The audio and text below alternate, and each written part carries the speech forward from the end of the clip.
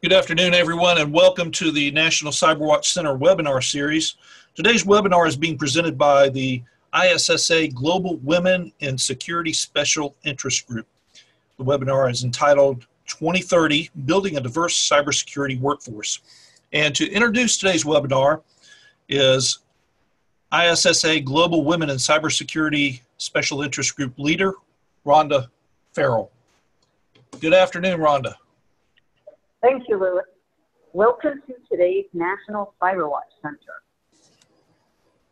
The ISSA Global Women in Security Special Institute webinar presentation entitled 2030, Building a Diverse Cybersecurity Workforce, moderated by Deidre with panelists Priyanka, Komala, Noel, Kyle, and Mr. Chad Bowser.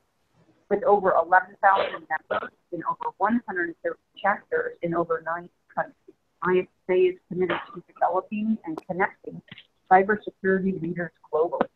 We thank our members for joining us today and encourage today's visitors to become a part of our growing community. During the presentation, please feel free to ask questions via the chat interface.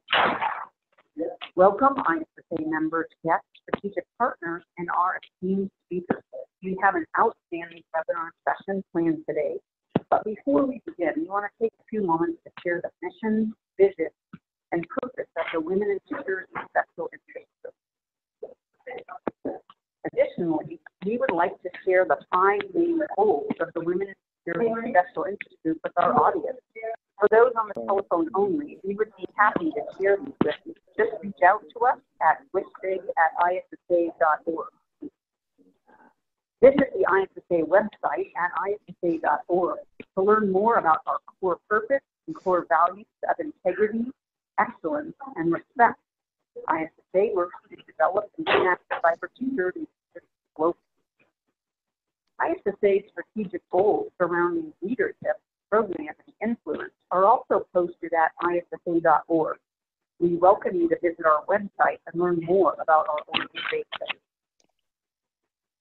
Our first ISSA Spotlight chapter, Colorado Springs, is one of the ISSA's largest, with over 500. This is Chad. I'm sorry to jump in. We're not seeing the slides. We're just seeing the wrong screen, and I knew that there were some slides here. Sorry to interrupt. Do it. Thank you, Chad. There we go. Great. Its members and leaders have won many ISSA awards, including 2017 Chapter of the Year. It hosts a phenomenal veteran board enumerated in the content for your reference, led by Ms. Colleen Murphy, and has seated 2 ISSA International Board of Directors, Dr. Sean Murray, currently serving, and Dr. George Coelho, previously serving. ISSA Colorado Springs has 3 regional events of note supporting their upcoming huge seminars, the Cyber Focus Day Conference and the Denver Metro Rocky Mountain Information Security Conference. Our second ISSA Spotlight chapter, Chicago, is also a geographic powerhouse, bringing value-added events, conferences, and special events to members and the broader cybersecurity community within the surrounding Chicago geographic region. The very strong and capable board is led by Ms. Valerie Baldwin and the fantastic and hard-charging team listed for your reference. ISSA Chicago partners extensively to bring highly visible and value-add events to the membership and broader cyber community, ranging from the Chicago Technology Cooperative meetings to the informative and entertaining chapter meetings with special regional officers. There is sure to be an event near and for you. We are currently serving members in 101 chapters in 98 countries. Our goal for 2020 is to serve members in all 137 chapters as well as most countries around the world. Our SIG liaison global cities are listed on the slide. If you are interested in becoming a SIG liaison for your chapter, please reach out to us at SIG@ISSA.org or WISPIG@ISSA.org. Our 2020 initiatives include transitioning 1,000+ SIG members to full ISSA membership, holding 75 plus SIG branded events globally and supporting our SIG youth programs and scholarship funds of $100,000 annually. We would like to introduce our ISSA Global WSIG leader, myself, the co-founder of the WSIG, Ms. Christy Wadwick, one of our WSIG chapter liaisons, and Ms. Cassandra Dawkins, one of our partner liaison relations volunteers.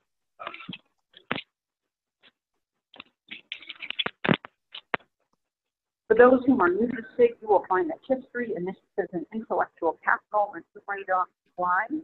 If you have ideas for events or other value-add activities, we encourage you to submit feedback during our post-webinar survey or reach out to us at WSIG@ISSA.org or at SIG@ISSA.org. We'd like to recognize our phenomenal ISSA Global WSIG Denver leaders, including Sarah Avery, Elizabeth Van Ackeren, Mary Dean, Debbie Blythe, Danielle Wilson, Jen Wilson, Emily McCormick, and Nancy Phillips. Last but not least, recognition-wise, we would like to recognize our ISSA International WSIG advisors who supported and grew the WSIG all along the way. Candy Alexander, Andrea Hoy, Sandra Lambert, Debbie Christopherson, Jean Pollock, and Ann Rogers. Please support our highly valued global SIG partner. If your organization is interested in sponsoring or partner with the Women in Security SIG, please reach out to us at WSIG@ISSA.org. Our esteemed panel moderator, Ms. Deidre Diamond, is the founder and CEO of the National Cybersecurity Staffing Company, Cybersecurity Network, CyberSecurity. She is also the founder of the not-for-profit thought leadership platform, BrainBase.org. Prior to founding CyberSecurity and BrainBase, Ms. Diamond was the VP of Sales for the National Technical Staffing Company, Motion Recruitment, the first VP of Sales at Rapid7, and the CEO of Percussion Software. Because Ms. Diamond herself was hired as an entry-level employee and trained to lead technology service organizations and cybersecurity software organizations, she believes the tech community needs to expand its awareness and what it means to be in tech and what it means to be in cyber. Ms. Diamond desires to achieve a new way of hiring and retaining women in security. Again, welcoming you to our panel presentation 2030, Building and Developing a Diverse Cybersecurity Workforce. Please welcome Deidre Diamond. Thank you, Rhonda. Really appreciate that. That was a sweet intro. And thank you to ISSA Global Women. You're such an incredible organization. I know I speak for the panelists. We're all happy to be here. So very much so appreciate it. And we'll move into the next slide and introduce our first panelist here. We have Priyanka. Priyanka, you're with us here. We all decided we'd let everybody read our bios and instead give each panelist a minute or so to share what else they'd like to share with us. So please share with us and welcome. It's so great to have you. Your career is very impressive.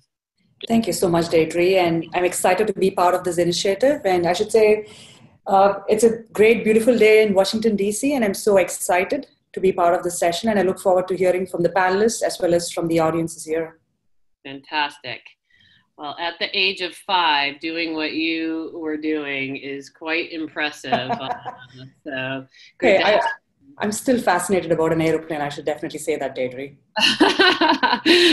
Right? I share that with you.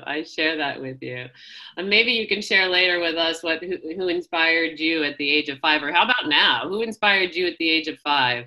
There's always somebody, right, that got us. Right. I come from a family of attorneys. My dad is an attorney. My granddad is also an attorney. So I think it's just natural for us to be on stage and just keep speaking. So it's been fun for me, and for the last quarter century, I just enjoy sharing my experiences from the aeroplane to my personal life, my career journey, and it's just a natural extension is what I would say, Deidre. Yeah, I love it. And, we're going to talk later about how we're going to attract more folks. And it's another human that sells a concept or a craft or a skill to somebody else to get involved. And, clearly it can be our parents and it can be other people as well. So thank you and welcome. All right. Our next panelist, Noel, Kyle, another very skilled professional that's made an amazing career, and so happy to have you here. What can you add to your bio here for us today? Oh, well, thanks so much for that introduction. And I just wanted to say hi, everybody. Thanks for inviting me to participate in the panel. I'm really happy to be here to talk with you about such an important topic and to tell you more about what we're doing to build up the national cybersecurity workforce at the Department of Homeland Security. So I'm here from an office called the Cybersecurity Education and Awareness Branch, or CENA, and we're also here in the Washington, D.C. area. So you can see my bio up on the screen. I'll just give a little bit of an overview. So I lead national workforce development, training, and education programs, and I've been doing this work for DHS for about 7 years in a few different roles. And previously, I have many more years of experience across other business, marketing, finance, and human capital work areas. I have an MBA from the University of Miami in Florida and a bachelor's degree in marketing from Old Dominion University in Virginia. And I also hold PMP and CISM certifications. And again, I'm just so happy to be here, and I'm looking forward to the discussion. Amazing. Awesome profile. So you're going to have so much to add for us without, NICE and the framework that was created. Gosh, corporate America, which is where I spend the majority of my time, and I know Chad does too, didn't have any sort of framework until you folks created what you've created. And yet we're still going to hear, I bet, throughout our conversation today that we don't have enough training and we don't have enough guidance. And so happy to have you to jump on that conversation with us. And thank you for coming. All right. Yeah. So Chad Loader, I mean, what a pleasure. It's been too many years since we've done work together until this program. Chad and I had the pleasure of building Rapid7 together for 4 years, and Chad, one of the founders. So Chad, welcome, and thanks for coming on a topic that a lot of men sometimes get scared from joining, because we will be getting into diversity and supporting the development of women. So it's so great to have you. Absolutely. It's super exciting to be here, Deidre. And, I'm still on my journey here of learning about women's experiences and the experiences of people of color in the tech industry. So I'm going to be doing, as I've been doing, a lot of listening and learning myself. Just excited to be the token guy on a panel for once. That's a refreshing change. Absolutely. Well, you're certainly not token. That's for darn sure. I've, as I said, got the pleasure to work with you, so I got to see firsthand what you did to go out of your way to make sure that both women and men were working in a culture that they loved. And no surprise that you and I use the word love in the workforce all the time. So we're so happy to have you. You really have proven that in your career and the companies that you've created. So welcome. And I am now going to drive from here, if we all don't mind, which I'm sure we don't, and bring up a few slides here to guide us in our conversation. And, we're going to start with a conversation. Sometimes people say, why do we need to have this conversation about why do firms need cyber talent? But the reality is we do have an audience here of a lot of schools and young adults or adults that want to maybe check out cyber. And so let's give 5 minutes to this conversation, everybody, and really help our community or people listening figure out what's the real need for cyber talent today? And why don't we start off with Chad? Why don't we start with you? What's your take on this topic? I mean, we've got a lot of great things here on the screen that our audience can read. What really is this topic about for you? I think for me, the topic is about the fact that we're not going to have technology solve all of our problems here in cybersecurity. And if a recent study just came out actually this month, which interviewed CISOs and said, what are your top concerns? And data breach was number 2. Number 1 was staffing and retaining talent. So I think that gives an indication that this is a huge problem, and it is a generational problem. It's not going to go away anytime soon. We need to continue working at it, and the gap is getting larger. Yeah, I mean, how interesting those two statistics together. I mean, when the Equifax breach happened, I remember having seen how many jobs they had posted as, owning a staffing firm and watching that marketplace. And so when I heard about the breach, it was the first time I thought to myself, are you serious? This has to be, because I've watched 20-something cyber hands-on InfoSec roles be posted from Equifax for a year, never leaving, never getting filled, right? And so, here we are, we have breaches as number 1 as the problem, and number 2, staffing and retaining, and to me, it's the other way around. Meaning we're not going to stop, if somebody really wants to get something, then they know where it is. However, we can really defend ourselves if we're properly staffed at a greater capacity, right? And so it ought to be number 1, right? I mean, in terms of worrying about a breach, second. What are your thoughts on that? Do you see that in the marketplace too? Departments not staffed to what they need to be? I think that, it was the initial problem that we heard CISOs complaining about was we don't have enough funding. And now that, companies are actually paying more attention and corporate boards are required to pay attention to the stuff, the funding is there. And the skill and talent gap is still a huge problem. And it's also super competitive, right? So there's a ton of competition for security talent. Yeah. Well, it's interesting that you say that, because I can tell you that I still see massive budget problems for hiring security professionals. And I just published some research on companies not getting who they want over $10,000. And it's pretty mind-blowing stuff. So we talk more about this a little bit later, because it's going deeper into, how are we going to solve this problem is where we need to go next. I really appreciate your view on why we need cyber talent today. You're saying, look, breaches are happening everywhere. It's the number 1 concern, and breaches are costly. Noel, what do you think about this in terms of why firms need cyber talent and what's happening right now? Yeah, so every day our world is becoming more and more connected, and we use technology in almost every aspect of our lives. So we use our mobile devices for everything from connecting with our friends and family to shopping and banking. And the technology we use is opening us up, and the organizations that we're working with, to online threats and even just a general human error. So the need for cybersecurity and the need for workers in cybersecurity exists anywhere and everywhere there's a computer. So as a matter of fact, here at DHS, our overall vision is to secure the nation from threats. And as part of that, one of our key missions is to secure and safeguard cyberspace. We have the lead for the federal government for securing the civilian government computer systems. And so we work with industry and state, local, tribal, and territorial governments to secure critical infrastructure and information systems. And we know that the threats against these government networks are becoming more sophisticated, frequent, and dynamic every day. So in response, we do things like risk assessment, mitigation, and incident response. And we're looking for, preparing for, preventing, and responding to catastrophic cyber incidents that could overwhelm our infrastructure. So I wanted to add in a couple of statistics. We run something called the NCIC, or the National Cybersecurity Communications and Integration Center. It's a 24/7 situational awareness, incident response, and management center, and it leads response efforts through a lot of these different technical assistance programs.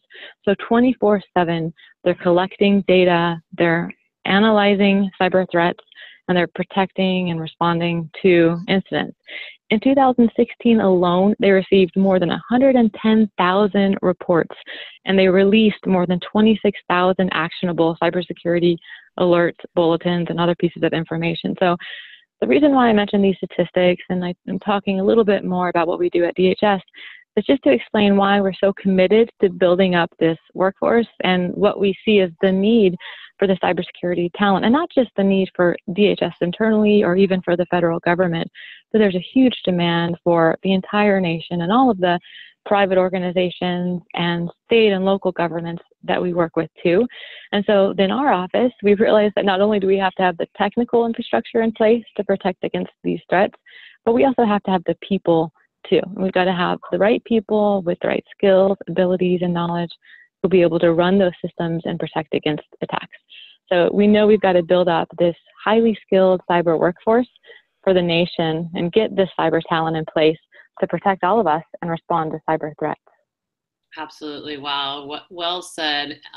And love this 24/7 statistic share. That is awesome. Mm-hmm. Awesome to hear. And it is also what corporate America is doing, is 24/7 security operations centers, right? Mm-hmm. Are you starting to see collaboration between the two from that perspective of collecting data? Absolutely. Great question. That's a really important piece of this, is the information sharing. So there are lots of different information sharing centers in place and partnerships with the federal government and other sectors too, to share this information back and forth, and really with the goal of making all of us more secure and protecting all of our networks. I love it. I love it. I say this all the time out speaking. This is a matter of national security. Our talent gap is a matter of national security. Our lack of diversity in this field is a national security issue. And I thank you for your service, very much so.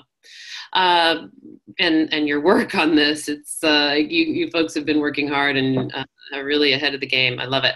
Priyanka, what's your thoughts on this topic here?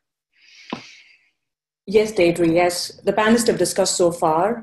Security is truly everyone's problem, right? So when we had this Equifax breach, it was your personal, professional information that's always at risk. And I think that was a great eye-opener to people from different walks of life to understand that security is not just the problem of a CISO of a particular company.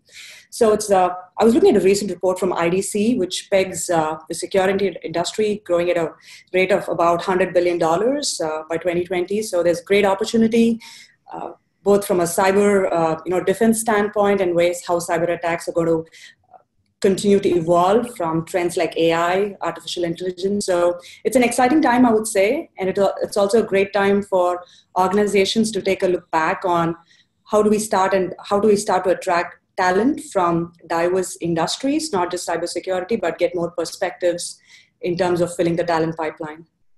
I love that angle, and thank you for bringing that up, because it's really important as people are out there socializing these careers and bringing these careers to the forefront to understand that there's a lot of money here. There's nothing wrong with talking about that. As you said, $100 billion investment. I think the last statistic I saw was there's 1,100 cybersecurity startups happening a month. Like, no joke. We've all been around a long time. I remember in 2007 that nobody knew what vulnerability management was, and I had to go sell what it was, So I think that's just a great point for not only are there exciting careers around AI and just everything we're doing being so exciting, there's also money here. And a lot of money coming to this, and people want to be able to provide for themselves. And I'll tell you, and I'll switch to this next slide right now. I can tell you that I see, and one of the reasons why I founded brainbabe.org was to solve the problem that tons of college graduates are graduating in degrees in, philosophy or journalism or sociology or, the arts, let's say a little bit more of the social sciences, and they're not even thinking about careers in cyber, and the jobs that they're getting, or tech, the jobs that they're getting are numbing their minds. They're not happy. They're depressed. There's no real future. They're customer service jobs. I mean, we've got Starbucks bragging about how college students are paying back their loans by coming to work for Starbucks as baristas. I mean, I'm 100,000 of them, and so I think those 100,000 could be with us, and I think that those jobs can be repurposed to more high school or retirement type things. And so anyhow, brainbabe.org staffs all of our conferences, our work conferences with STEAM students, so that we can start to expose them to our industry. So anyhow, I really appreciate you bringing that up, because the financial stability that one can create in this industry must be something we sell. All right, so I've got this new slide up here. This is the most recent projected. I was wondering how long it would take us to put the number 2 in front of how many we're short, and it didn't take us long. So this is the most recent. And it might be a little bit difficult to see here some of these job categories. So I have another slide. But before I do, you folks, you 3 are out in the workforce every day. Where do you see this skills gap show up? Where are you seeing this problem? How are you seeing this problem show up? I mean, we know the overall idea is more breaches and what have you, but where do you see it on a daily basis? And, why don't we start with you, Noel? How do you see this affect daily life in your world? Yeah, sure. So it's so interesting to see the 2 million number on the screen. Just like you said, there are so many different statistics counting up the number of cybersecurity professionals that will be needed in the future. Another one we see and we use a lot is that 1.8 million by the year 2022. And there are a lot of tools and resources out there that will show you where that demand is. So I see one of the big things we see is just the need to hire and the need that organizations have to fill some of these critical positions. It was interesting because last night we were doing a little bit of research about the field and about how, given the women focus of the webinar today, how we fit into this national cybersecurity workforce. And we saw that, 11% of the global information security workforce is made up by women. And in North America, there's slightly more, about 14%.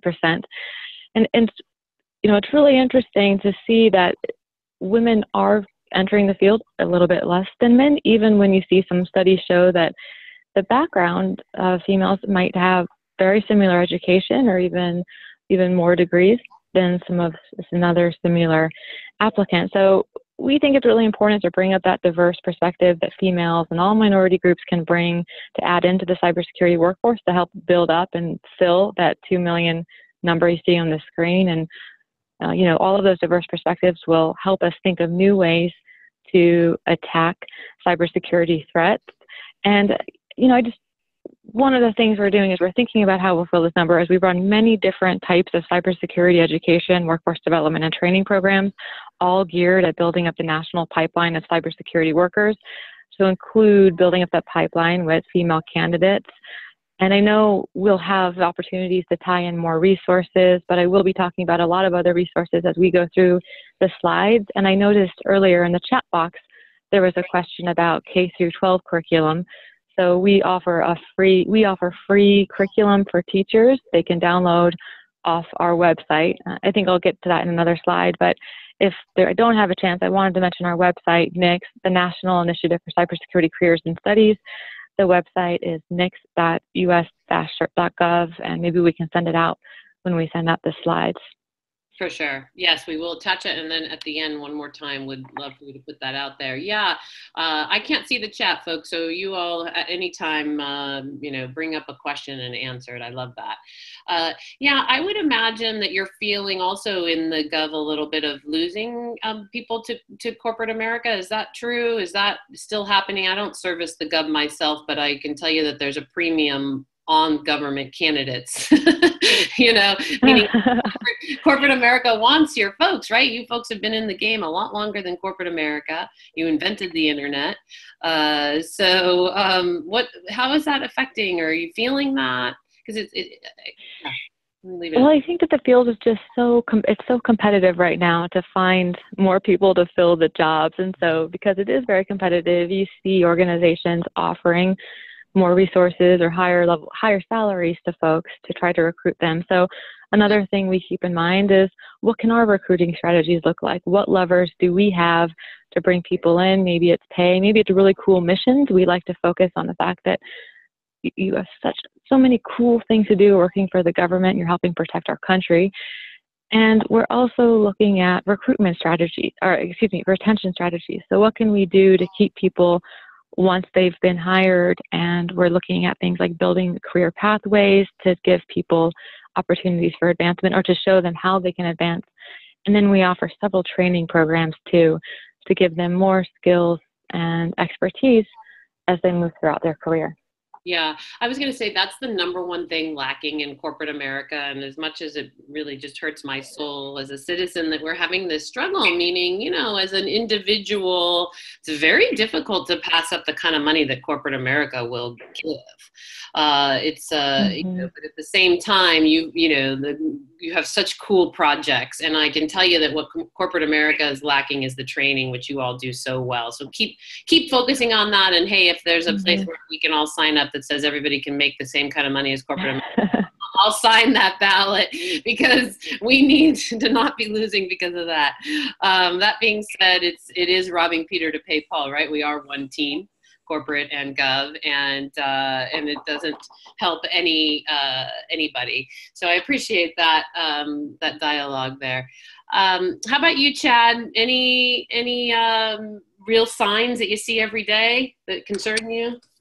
A couple. I would say people don't work for companies, they work for people, right? And so one of the issues that I've seen in my consulting business and advising clients on how to approach security in their companies is that the CISOs that are out there tend to come from technical backgrounds, and they don't necessarily have as much experience in leadership and management and development of staff. So security is a grind. It's a difficult job. It's a time-consuming job, and security often, they're the people that you don't talk about them, you don't hear anything about them unless something is going wrong, right? And so it can also be a very thankless job. And so, while I think it's definitely important to focus on the wide end of the funnel and getting people into the industry, it's also important to focus on what's going to keep people in the industry, because I see people wash out, not because they're not skilled enough, but because it's a thankless job,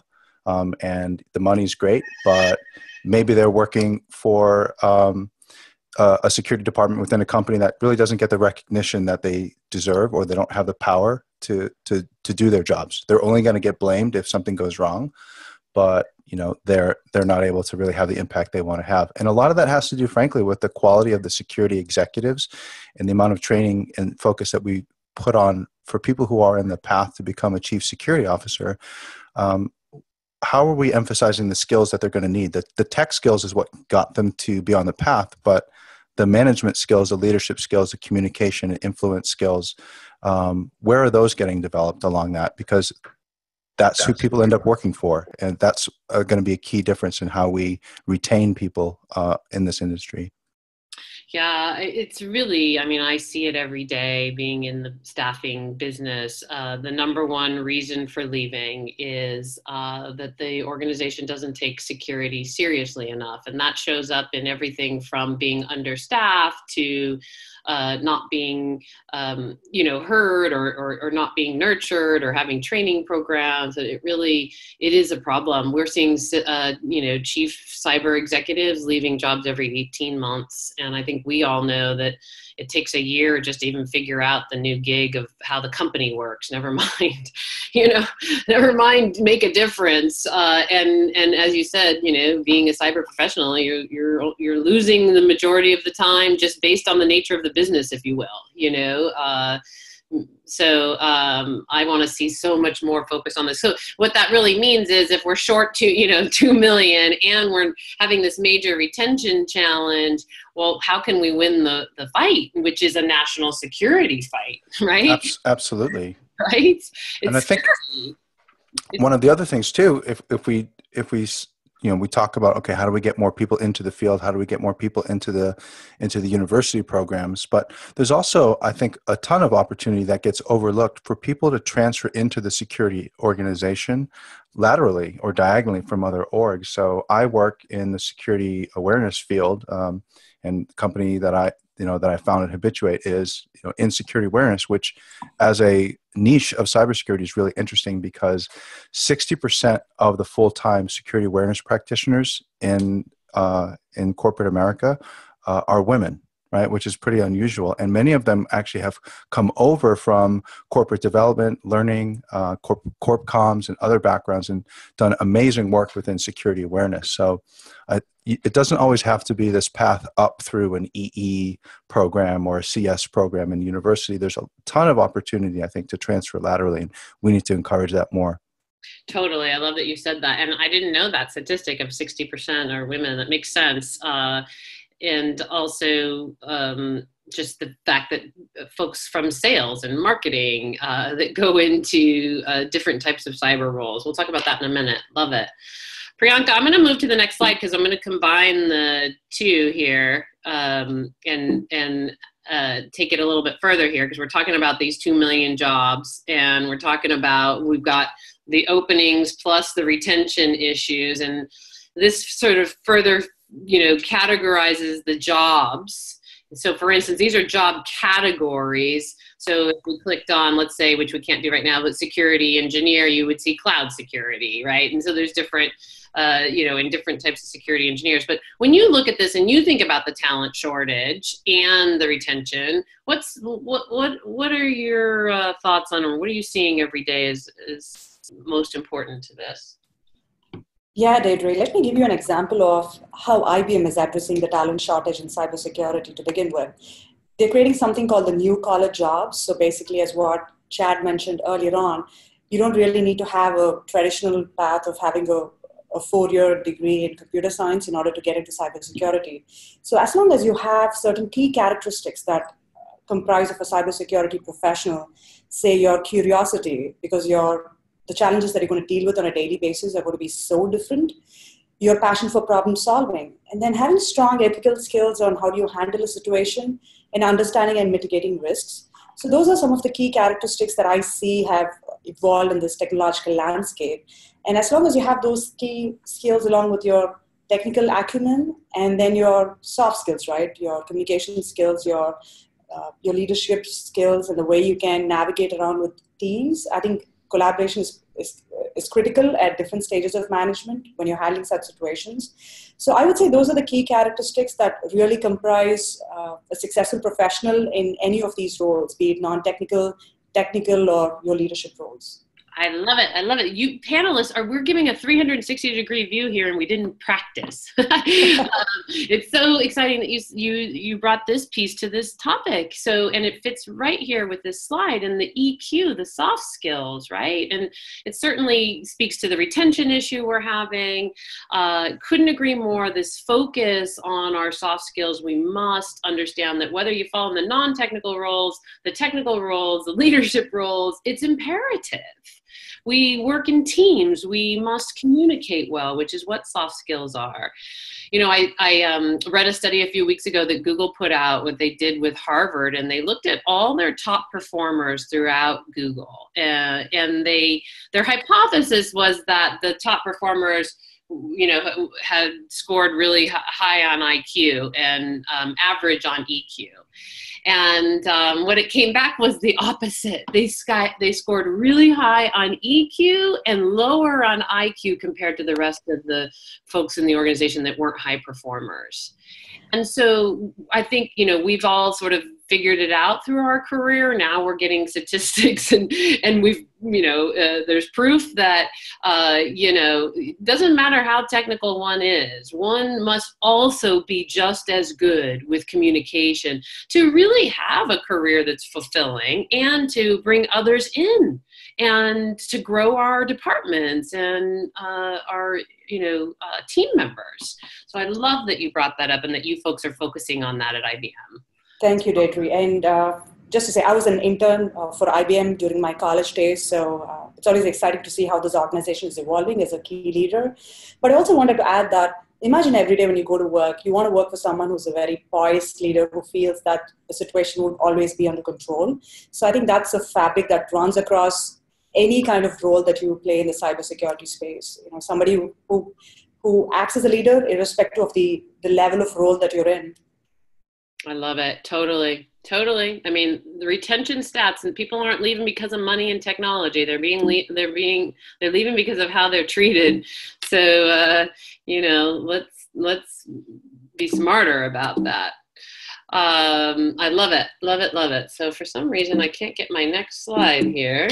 I think it's time to take us into deeper in the conversation here. Sorry about that. I just stopped sharing. I'm going to share again just to make sure that I don't have any problems here. But let's get deeper in this and let's talk about women specifically and women coming into cyber. And to me, we're not selling these careers well in K through 12. So Noel, I would love to hear what you're doing, meaning, so as a community, as a society, television, media, we see cyber people as males, 95% of the time. And we see them as a keyboard and a hoodie.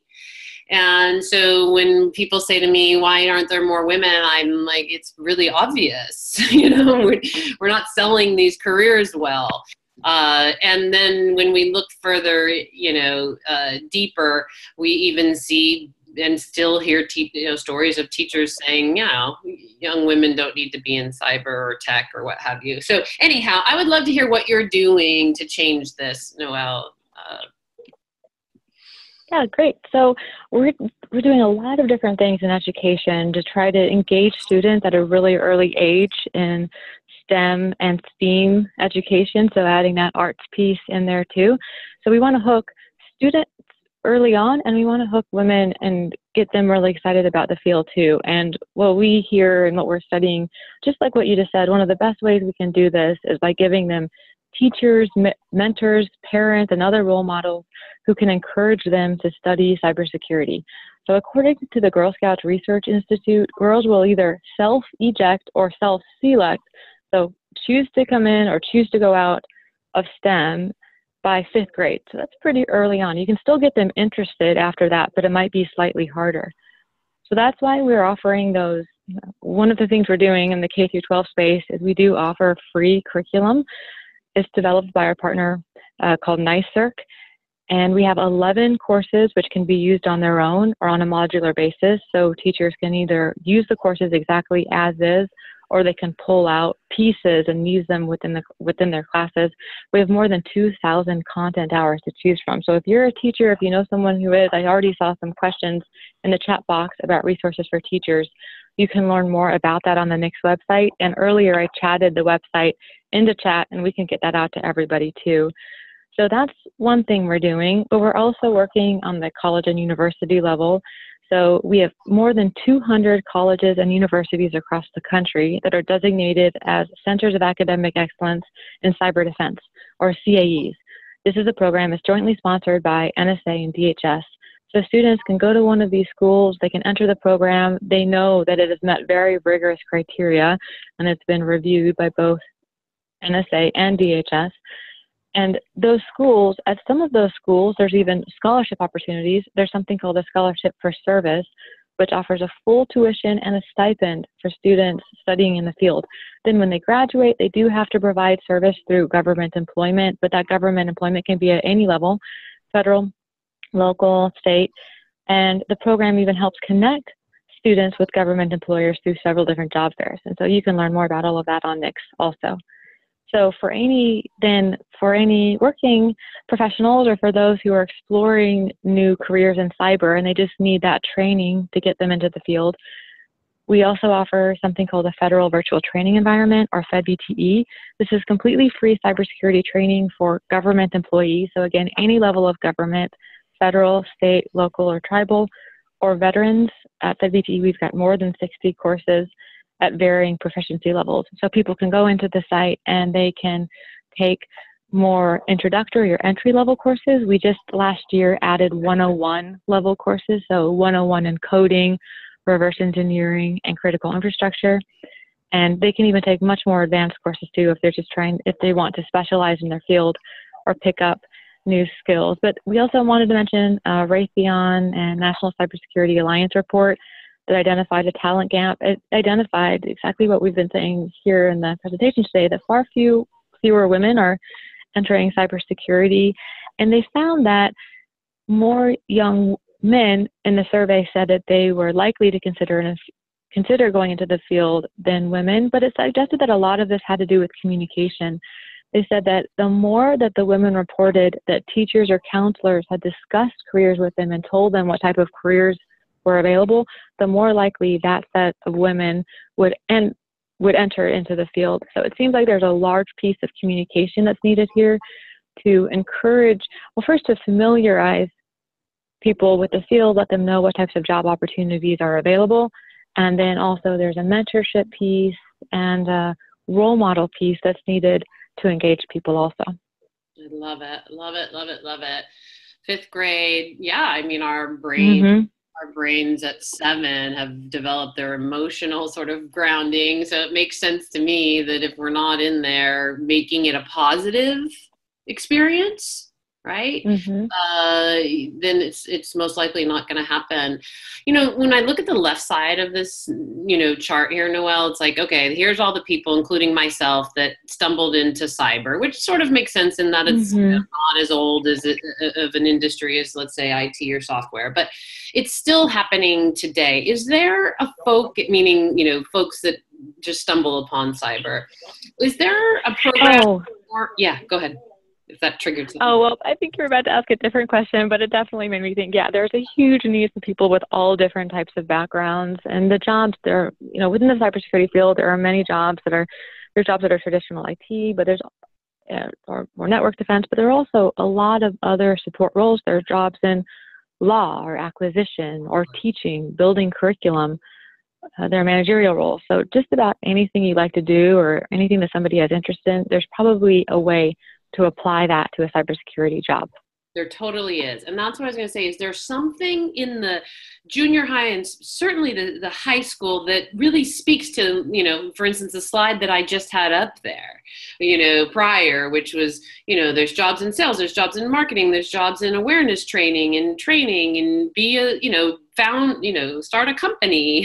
You can be in leadership. You know, I have a cybersecurity team that reports to me, and I'm not technical from the traditional knowing how to code or network engineering background. And so, you know, is there a place that content's being spread early? That's my question. And if not, yeah, I can add to any content you have and help you get it. Yeah, there are a lot of different resources and tools for that type of thing. A couple of things that come to my mind I want to mention quickly. The NICE Cybersecurity Workforce Framework, it came up earlier in the conversation. So the framework is a resource that's been developed in partnership with many different organizations, including DHS. Matter of fact, one of my colleagues helped write, he's a co-author of the NIST special publication 800-181, which published the latest version of the Workforce Framework. So the Workforce Framework is what we use to describe cybersecurity work and categorize it. So if students are curious about what they would be interested in doing within the field, they could use that resource to learn about the different types of work. And then the other thing two more things I'd like to say. One is that the curriculum helps with that, because if cybersecurity concepts and STEM concepts are infused into what they're learning, they can pick out what they like and maybe try to focus on that or keep studying those topics as they move throughout their career, their schooling, and then their career. And then the third thing I want to say is another way for students to get hands-on experience and learn about what interests them the most is by participating in camps, clubs, competitions, things like that, things where they can get hands-on experience in real time, work with a mentor, and work with all of their friends too on challenges. Love it. Love it. Such great stuff to share. So we know that we've got the reason why we don't have more women coming in, and I would argue men too, is that we don't sell this correctly. And so this program, that may have been designed to attract more women will most likely attract more men too, I would imagine, because the stereotype that we've created was so narrow. And so that's awesome. And so I've said over the last few years, we're going to solve the talent gap, I would imagine, faster than the retention, or how about just the happiness levels, and in terms of our cyber professionals and being able to work together. And so let's take it to a little bit deeper on the side of bringing women into cyber, and get our last 5 minutes together to hear from each of you, your words of wisdom in retaining women. I often find that I need to make folks aware that, when you have a minority of any, whether it be religion, race, or gender, by definition of minority, the person is, sort of the one person in the room, or maybe two out of, 20. And therefore, it does require more attention to help make sure that those folks and that are acclimated. And so anyhow, at least, it doesn't mean that they're treated, more special. That's silly. It means that their needs are attended to. That's all it means. And so does everybody else's needs need to be attended to. It's just more of the perspective of be aware that these folks don't feel and think and perceive like you do, possibly if you fall into the non-minority category, and have a plan to help, have a plan to make sure it works out. Because I'll tell you what, the stats, as we mentioned earlier, it's not working out. And women are still struggling. And goodness knows, we know the whole, sort of world has become more visual to us of how bad it actually is recently. So what's our words of wisdom to the audience to say, once women are with us, how do we make sure they're successful and that they get past middle management? And what's the call to me? It's a call to men, certainly, and women, but if men are 90% of the business, then it's men that are going to solve this. So Chad, let's start with you, Reverend. Yeah. What do you got for us on this topic? What are your thoughts?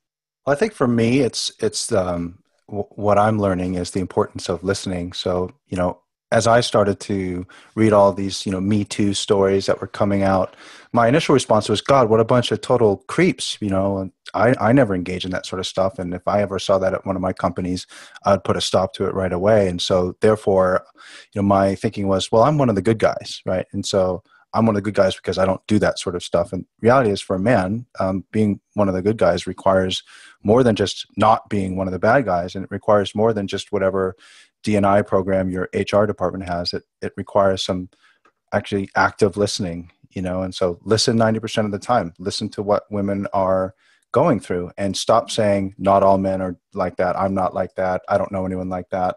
But just really listen, because you'll learn. And I continue to learn. And if there's things that make you uncomfortable, like my co-founder and I, we're both white men, and we're aware of that. And we recently were at an event, and we said, our next hire is going to be an executive, and we're going to make sure that it's a woman.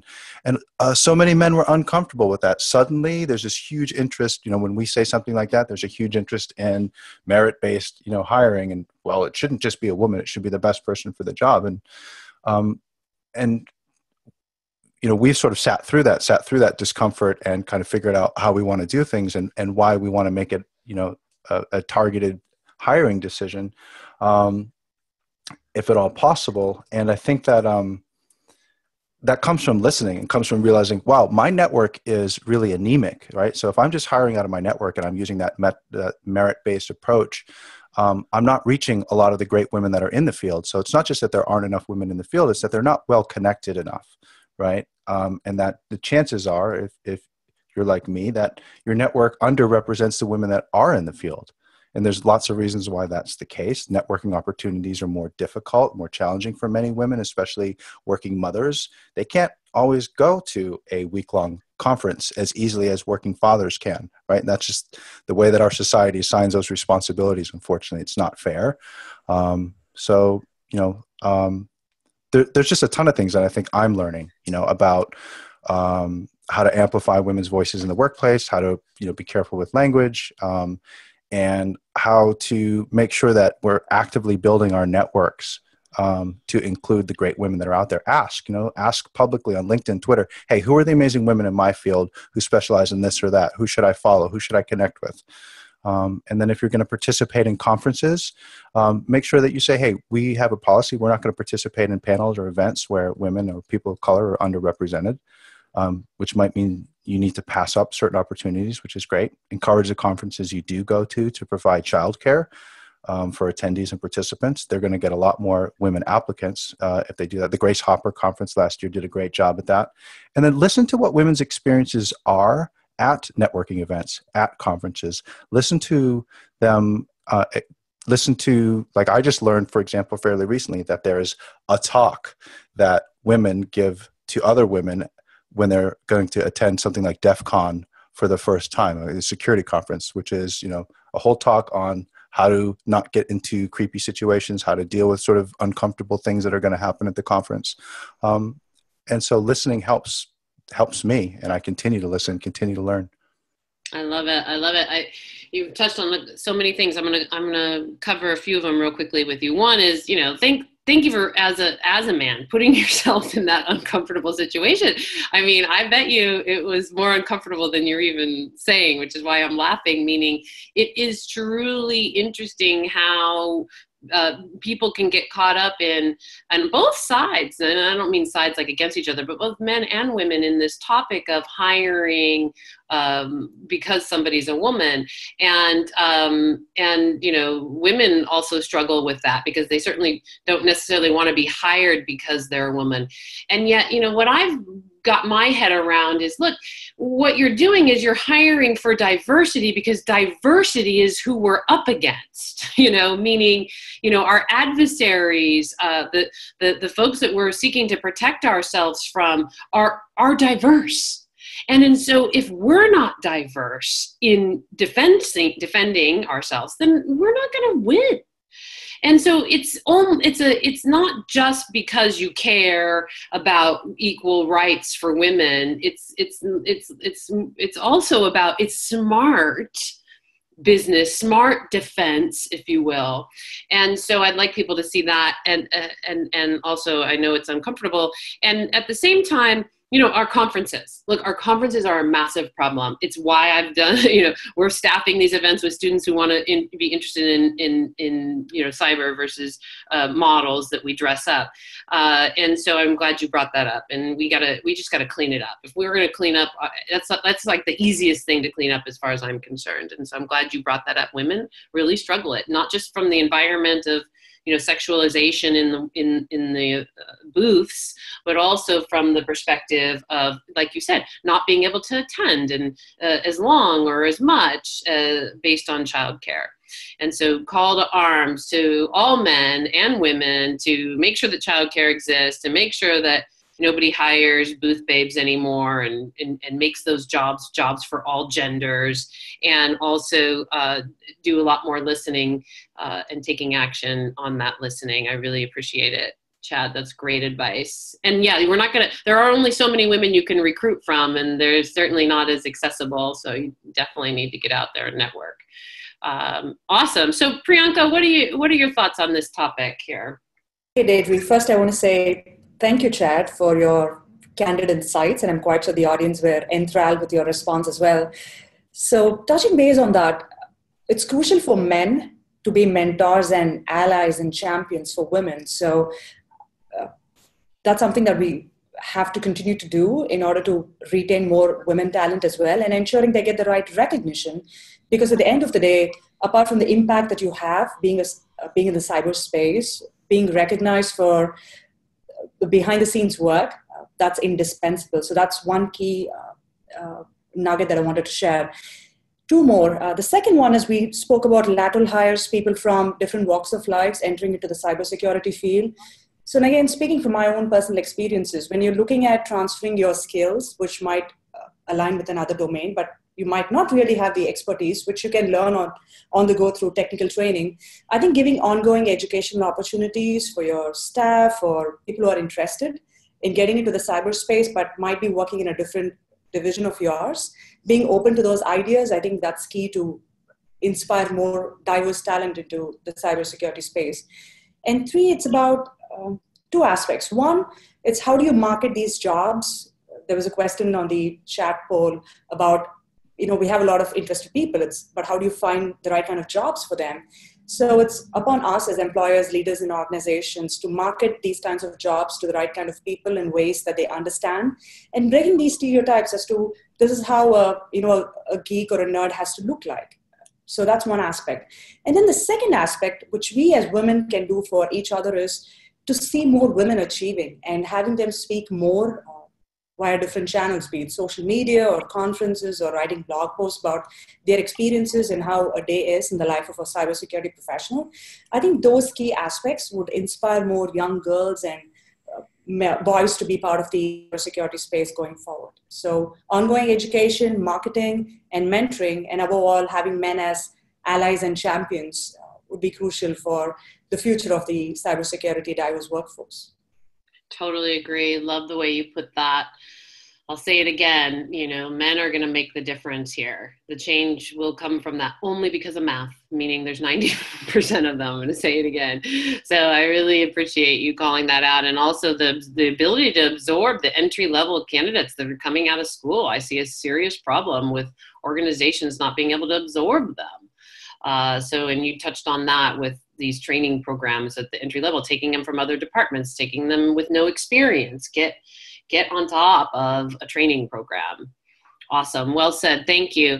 Noel, wrap it up here for us before we pass it to Sure. So yeah.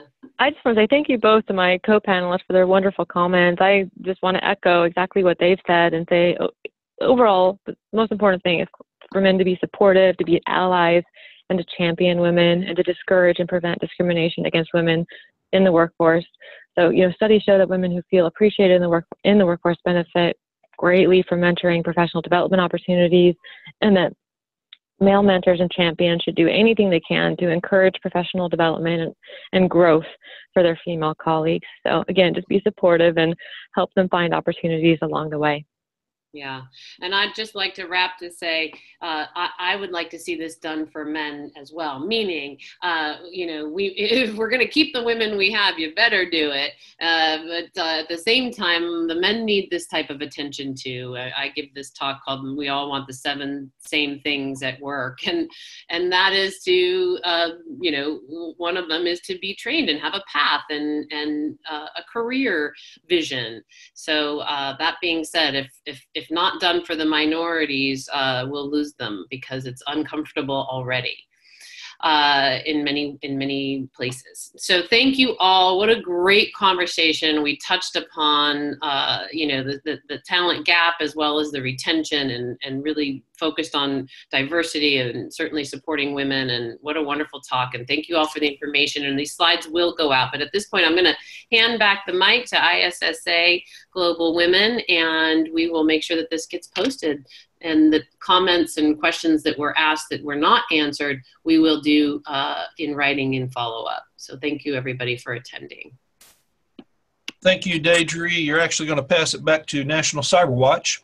And thank you to all the panelists for your time. We do have some questions that we've been collecting during the presentation. So what I'm going to do is I'm going to actually put these up here, and I may add to them because I see there's some more coming in. So let me share that screen. Boom. There we go. Boom. So we'll start out, go from top to bottom. So Deidre, I'm going to just present these questions to you, read them out to you for those of folks that are just joining us from the phone, and I'll let you address them, or one of the panelists, however you want to do it. So the first question is, what tech companies are providing funding and mentors for K-12 teachers to prepare diverse students in cybersecurity? I am in Austin, Texas, and can't get the support from cyber companies that would be expected. Interesting. I don't know the answer to that to myself. Do you know that, Noel, or maybe even Priyanka? I mean, IBM probably does something there. Which one? Noel, do you want to take it? Sure. For us, I mean, the funding and mentors, again, that goes back to our K-12 curriculum and the resources you can read about on our next website. I really would recommend that everybody or those that are interested would take a look and download them, as well as the curriculum. We also offer professional development opportunities for teachers. So that's something else. Those are camps and other opportunities that teachers can have to learn the skills that they'll need to prepare the students. As a matter of fact, we're having two 3-day conferences this summer. It's called the the Education Discovery Forums, EDFs. One will be in June in Augusta, Georgia, June 4th through 7th, and the other will be, I believe, in Omaha in July from 10th to 12th. So we offer conferences like that folks can attend and learn more about how to prepare their students and learn how to teach some of these hands-on activities. And there are also other opportunities where our subject matter experts will come out to schools and will teach teachers there on location too. So there's a lot of great opportunities there. So for the individual in Austin, Texas, that might be something of interest for you. And again, you could learn more about that on Nix. And this is Chad, by the way. I think one of the things that I've discovered working within security awareness, so my company, Habituate, we give away our security awareness training materials and videos to any public K-12 school district that asks for them. And we've done a little bit of work with this fellow named Josh Oakes, who, if you go to smartsocial.com, he has a book called Light, Bright, and Polite. And one of the key things here, I think, to take away is that K-12 students now, they live in a digital world and they're much more savvy with social media than we are. And so any I think, attempts to sort of teach them about cybersecurity starts with their own security and privacy and the apps and things like that that they use. So make it personal for them and you'll get their interest for sure. Awesome. Okay. Next question is, what was that brainbabe.org? I love you. Sound like a talk show host. That was awesome. So brainbabe.org is a not-for-profit that I started a few years ago. We provide a service called STEAM Conference Connection, STEAM for STEM with the arts, and we provide students who are interested in checking out the cybersecurity field to work those jobs. Those are paid jobs that typically vendors, software companies are the vendors, are calling modeling agencies or what's also called a marketing agency and not really caring to give any training or what is cyber or any of that. So we spend time with these students and then giving them some backdrop on cyber, and then we staff your booths, your conferences, your events, whatever you've got. So thank you for asking. The third question, how are organizations innovating in their recruiting and hiring practices, especially from higher education space?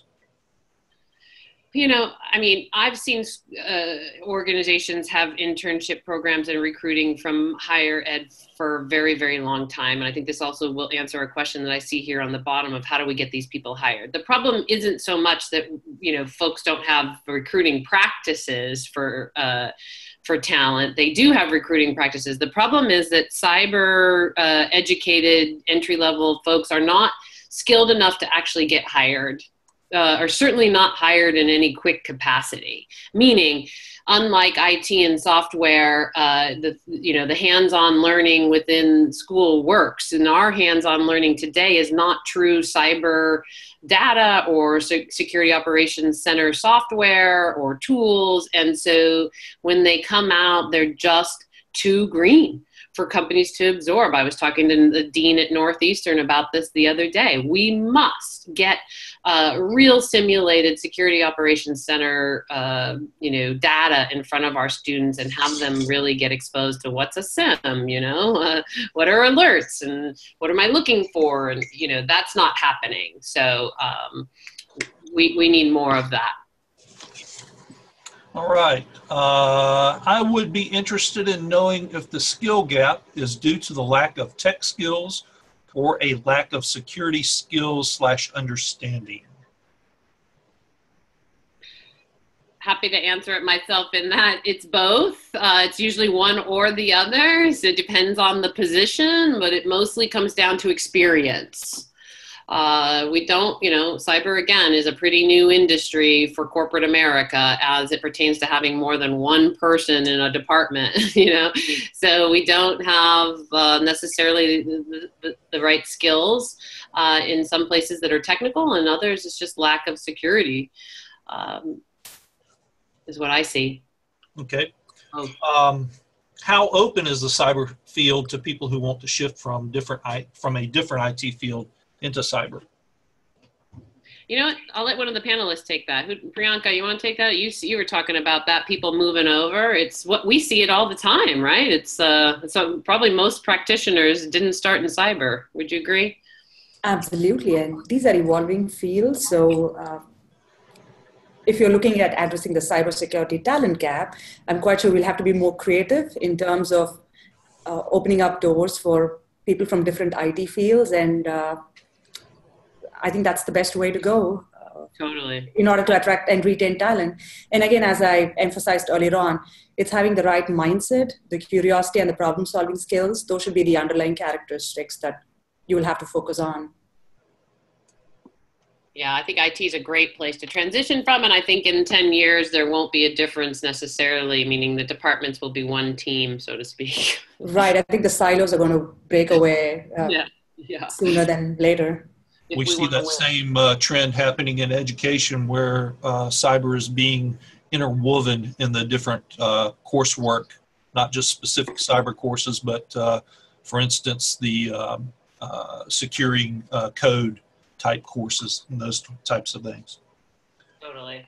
So next question is, we have many traditional age and adult students graduating with degrees in cybersecurity, but then have trouble entering the field, as most entry-level positions require 3 to 5 years of experience.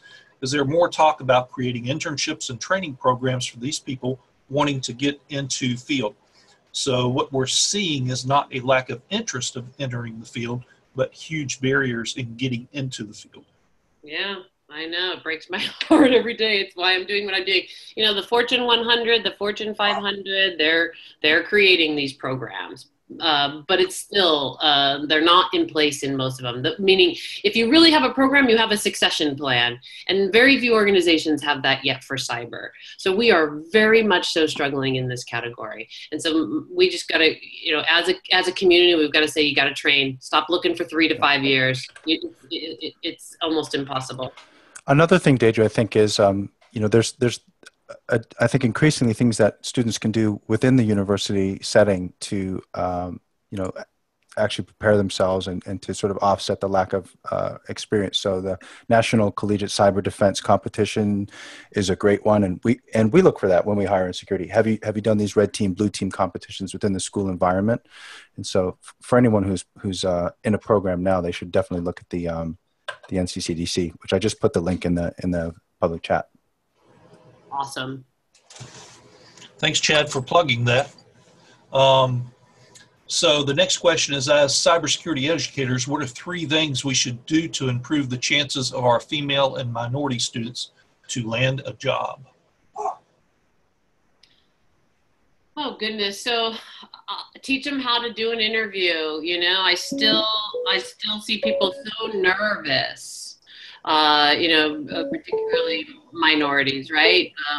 So, you know, how to shake hands and eye contact and smile and give them confidence that we need more help on how to interview and how to speak to a cyber professional. I'd like to see more of that. I want to publish some videos soon for people to help.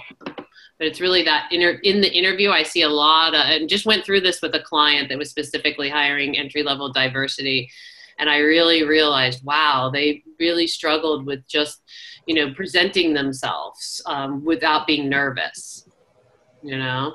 Hey, Deidre, this is Priyanka. I would just like to add, as somebody who grew up in a different culture and came to the US as my home for education, self-confidence is key. And one thing I've learned is Toastmasters, which is an organization that helps you develop your leadership and communications, might be a good segue for improving where you present your. So that's just a tidbit. Totally. I totally agree. It gets you practicing just talking, you know, and engaging. I love that. I'm glad you said Toastmasters. And I'm a distinguished Toastmaster as well, so thought I'd have a quick bite on that. Yeah, and you wouldn't be where you're at today, I bet you, without that training. And me neither. I wasn't Toastmasters, but I got it from, you know, my first job. That's awesome.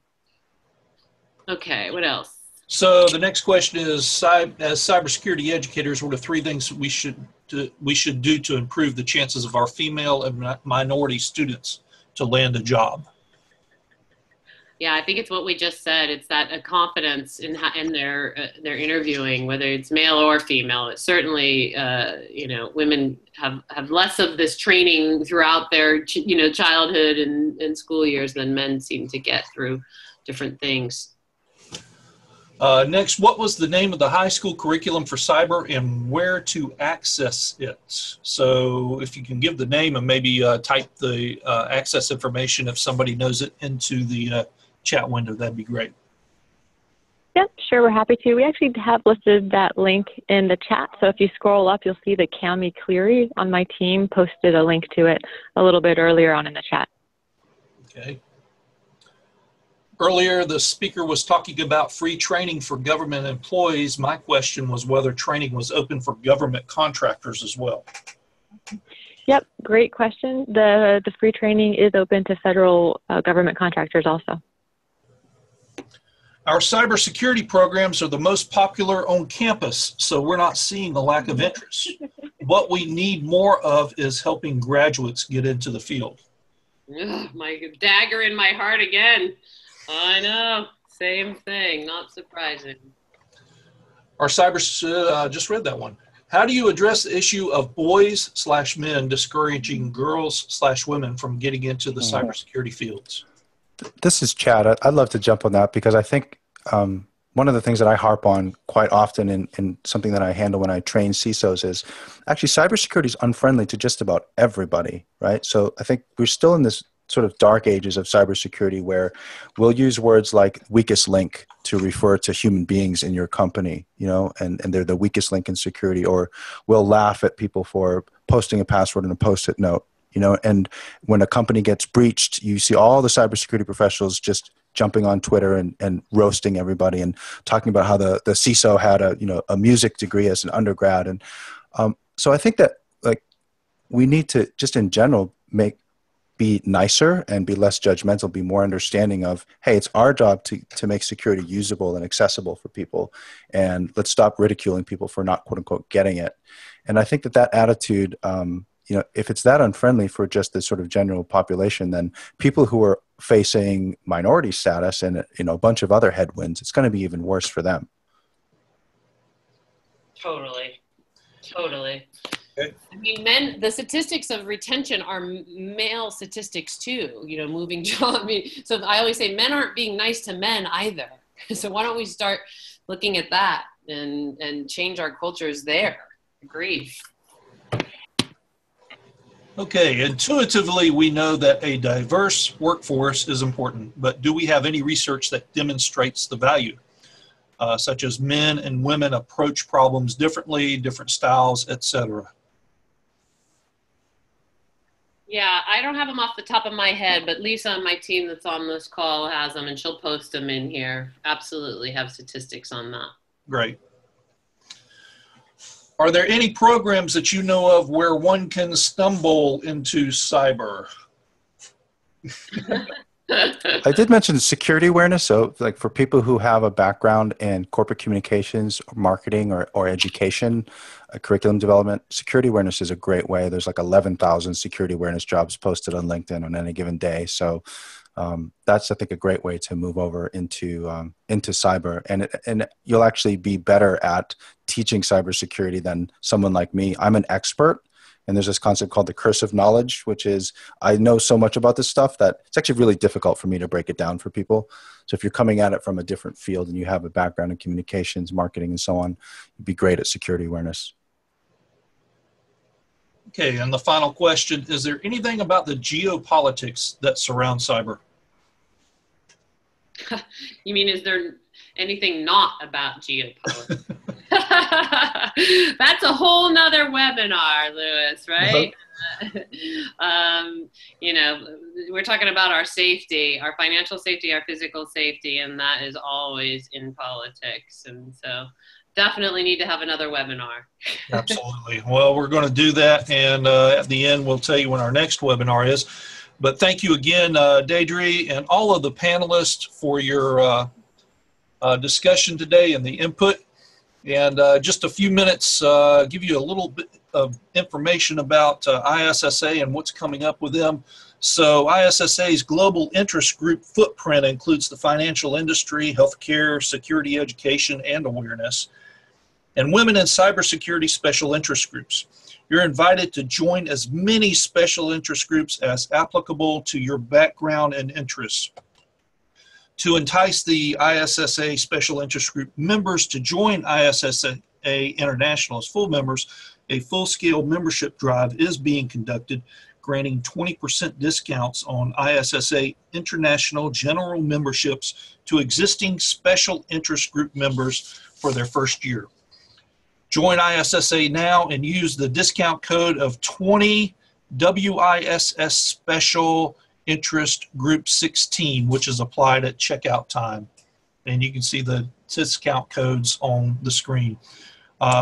Just to note, this program cannot be used for student memberships. You're welcome to join now and take your career to the next level. ISSA Cybersecurity Lifestyle Program Elements offer plenty of ways for its members to earn continuing education credits and engage with the broader cybersecurity community. You are invited to learn more about all of the offerings at ISSA.org.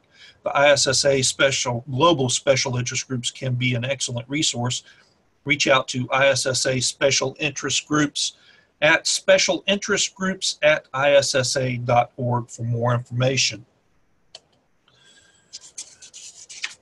Save the date for the ISSA 2018 webinars and local chapter events. Details for these events can be found on the ISSA.org website in the events calendar, or reach out to ISSA at specialinterestgroups@issa.org.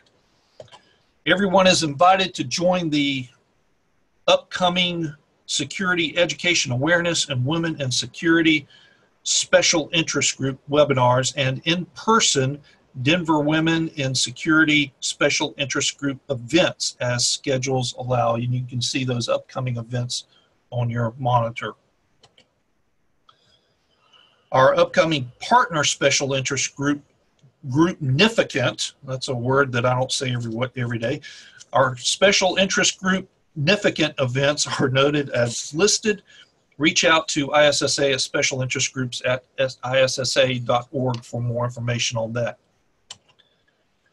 And scholarship opportunities are available in early 2018. Please note the deadline of submission. Spread the word to a deserving colleague. Of particular interest is the Hines College Strategic Partners Scholarship, supporting up to 10 ISSA members per year. Please also consider supporting the STEM and Cyber Youth events. They need you as mentors, sponsors, and to open doors for future educational career opportunities. Reach out to help them succeed. Also consider supporting the Women in Cybersecurity Special Interest Group or other memorial scholarships at issa-foundation.org/donate.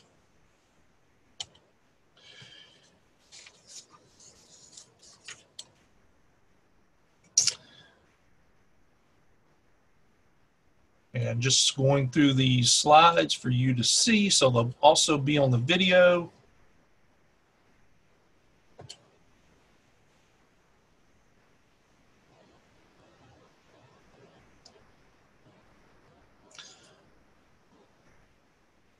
And ISSA welcomes you to join or sponsor the special interest groups. You can go to issa.org/general/register member type and select the non-member special interest group selection, or you can log into the issa.org portal, navigate to the special interest group page and select via the join button. So here's to your continued success in cyber. We would like to thank ISSA for presenting today's webinar. Please continue the conversation on ISSA's Women in Security Special Interest Group social media sites. Thank you for attending today, and this concludes today's webinar. The slide deck and the recording will be available if you go to the National CyberWatch Center website at nationalcyberwatch.org. and click on webinars from the homepage, you will see the links for that. Our next webinar will be on February 22nd at 2 p.m. and is titled Culture Change That Sticks. And we hope to see everybody there. Thank you again, Deidre, and all the panelists, and we thank everybody for joining us today.